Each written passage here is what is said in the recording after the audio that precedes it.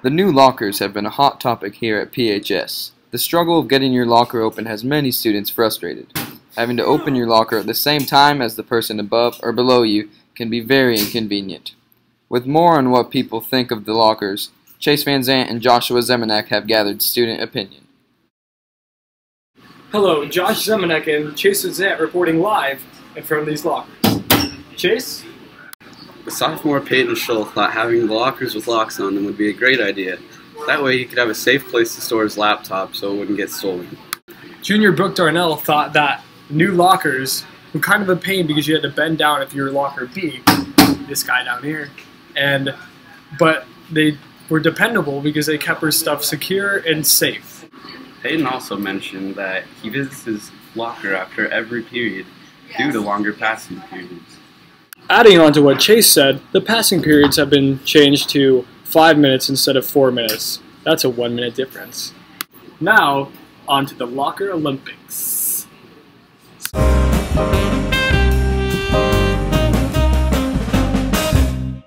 Here hosting the 2013 Locker Olympics are me and Chase Van Zant, and we've got our nice contestant, first contestant, Garrett. We're going to see how fast he can open this.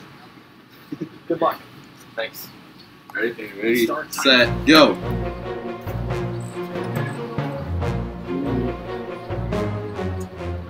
Sheer athleticism. Ooh, yep. Oh. 6.9 seconds. Got a solid 6.9. World record.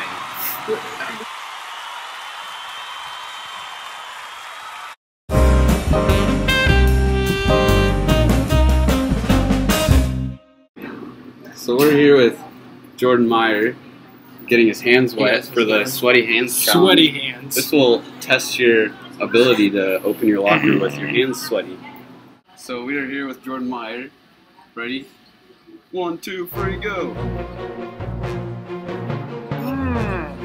Already at 6 Quick, seconds. his hands are slipping. His hands are slipping again. Oh, he can't open it. And more, and he cannot still get it. not open his locker.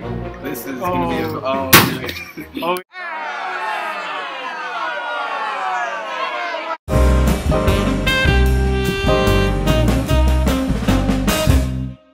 We're here with Emily Dukes, and she's going to do the blindfold challenge. So in case of another power outage like last year, you need to reach your locker.